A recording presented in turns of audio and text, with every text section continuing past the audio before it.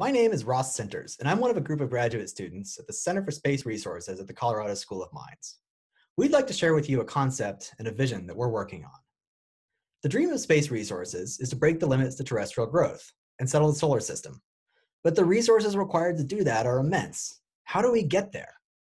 We believe that the fastest way to scale the space resource economy is to develop a solution to Earth's biggest problem: climate change. The planetary Sunshade is a thin film megastructure at Sun-Earth Lagrange 1, and it stops global warming by blocking a small percentage of solar radiation. The concept has been lying around for a while, most notably worked on by Colin McInnes at the University of Glasgow and Roger Angel at the University of Arizona, but only as a thought experiment, not as a serious thing that you'd actually build. But the world has changed, and we think it's time to take it seriously. To do that, you have to take our three priors seriously. First, climate change is an existential threat, and governments will spend to solve it. Second, space resource utilizations can scale rapidly with enough funding and launch capacity. Third, SpaceX's Starship and other reusable heavy launch vehicles design goals will be met. We're going to walk through each one of those, and I hope you come away thinking that we might be right. Look closely at this globe. There's something different. It's a world without ice. Our consumption of fossil fuels is still increasing. Optimistic scenarios have us quitting in 30 years, and we're not even prepared to think about pessimistic scenarios. But even in the United States government, the Department of Defense takes climate change very seriously, because climate wars are already here. The Syrian civil war ignited because of a climate-related drought, and as with all consequences of climate change, the worst is yet to come. I live in the American Northwest. This summer, several towns near my home that I know were completely destroyed by climate-related wildfires. Their smoke blotted out the sun. I breathed it. In each year, the fires here are worse than the last. If you don't have stories like this yet, they're in your future. And people fear for their homes and for their way of life, for their countries, for their children. Climate change is not abstract anymore, and it's escalating. So we're going to have to talk about geoengineering. It's time to start the conversation. The Sierra Club, the world's oldest environmental organization, already has a policy. And this is a tragedy, but we have an obligation to rise to it. And the space resources community can be part of the solution. The planetary sunshade is the platonic ideal of solar geoengineering. It evenly shades the Earth, stopping global warming by canceling the radiative forcing from greenhouse gases. It's built from space resources brought to Sun-Earth Lagrange 1, where it remains stationary in our sky relative to the sun. It keeps station with solar radiation pressure.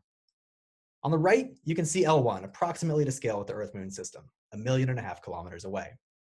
On the left is a formation of 6 sunshades, viewed against a transit of Venus, which has the same apparent size.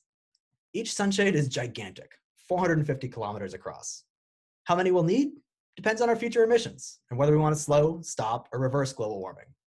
We'll probably need between 5 and 20 of them, orbiting as a sunshade archipelago. If this solution seems crazy, remember that we managed to create the problem that requires this solution.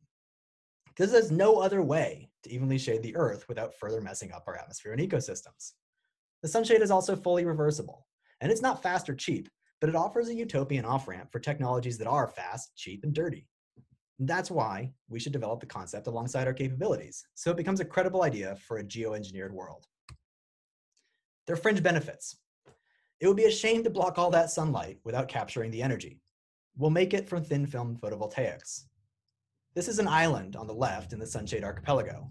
It's made of 169 reasonably sized hexes, each 20 kilometers on a side. Each hex generates 200 gigawatts. The island generates 35 terawatts, twice today's total global energy supply. The first hexes could be made in GEO, alongside space solar power stations. They could be attached to factory ships and flown to L1 and used to process raw material launched from the moon. Or they could be used to capture sunward asteroids, redirecting them to L1 for processing. Either way, to get this thing built, you need to use the first building blocks to make more, harnessing exponential growth. In doing all this, you also build a civilization-altering industrial capacity out at the edge of Earth's gravity well. It would put us on the Kardashev scale.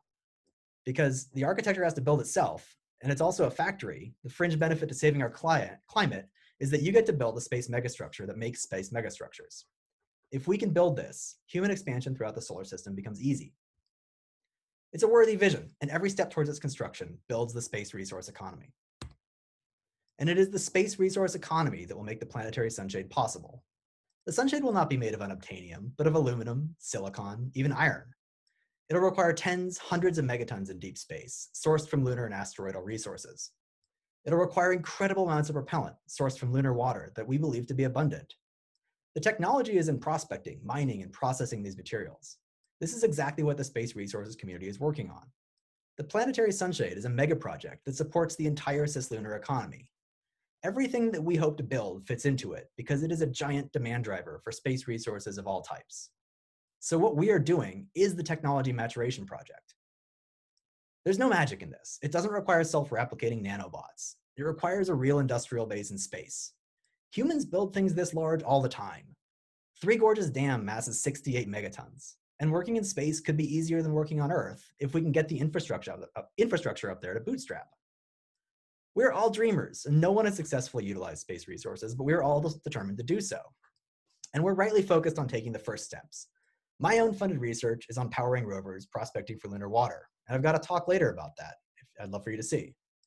But in this scope, consider SpaceX, the most impressive space technology maturation program since Apollo. It is driven by a vision of a city on Mars. That vision fuels their work and is proudly shared. It is their North Star, and it keeps them innovating when narrow market considerations would discourage it. We should all be so bold in our work. Which brings us to the third thing we have to take seriously. We believe that Starship will meet its design goals. Timeline, no, but performance, yes. We'll have prospecting rovers on the moon before Starship gets there, but at a certain point, SpaceX is going to start landing 100-ton payloads. And other companies will too. We should be ready for that, ready to utilize the capacity. Because SpaceX is building that Starfleet, but what are they going to do with it between Mars launch windows? This is the logistical resource that could build a railroad to the moon. Scaling comes from improvement, and improvement comes from iteration. We see a world in which you can just fly something to space and try it, or bring your engineering team to the moon and work the problem on site. Humans and robots working together with fabrication, repair facilities, and other centralized infrastructure will make the lunar poles a fast technology and resource development site. The moon becomes a factory, a mine, and a gas station. Everything we need to build a sunshade is on the moon, and we can get it to L1 for 2.8 kilometers a second. Progress in space has been slow. With a railroad to the moon, that would change. What happened to the O'Neillian dream of millions of people living and working in space? Some are working on it, slowly and ferociously. But the planetary sunshade could be a credible technical and economic driver, marshaling civilizational resources toward that goal. Because space resource utilization requires not just resources and technology, but a customer. The resources to build a planetary sunshade are abundant on the moon and on near-Earth asteroids. The space resource community is developing the foundational technologies. The limit to the scope of our vision is really the customer, and there is no bigger problem than climate change, which affects all of humanity. There's no good terrestrial solution short of slowly removing all that carbon out of the atmosphere and putting it back in the ground. From a marketing perspective, the planetary sunshade is the biggest possible product that space resources could offer. Nothing else could deliver as much value to Earth. Unlocking that value seems hard right now, but we've learned to live in a world where governments do not act on climate. The future will not look like the past. This is the future. Have a closer look at these protesters. They're children. Their generation is radicalized, and they are morally justified. Our legacy to them is a destabilized and dangerous climate, and they will outlive us, but before that, they will dominate the electorate. Governments are ultimately accountable to their people. They will act, or they will be replaced with the governments that will act. So the climate change is an existential threat to governments as well. What we can do now is push for the right space policy developments and international collaborations to bring political will for climate action to bear on making space resource development part of the solution. We went ahead and asked 1,000 people if they'd rather support a city on Mars or a space-based solution to climate change. The answer is a space-based solution to climate change with a supermajority. They say that we don't build cathedrals anymore, but in an era of perpetual change, we still do. This is Sagrada Familia, started in 1882. It's still under construction today. The original architect, Antoni Gaudí, died 90 years ago. The planetary sunshade is a cathedral for the Anthropocene. It holds Earth under sanctuary in atonement to our children. And it promises to them the stars.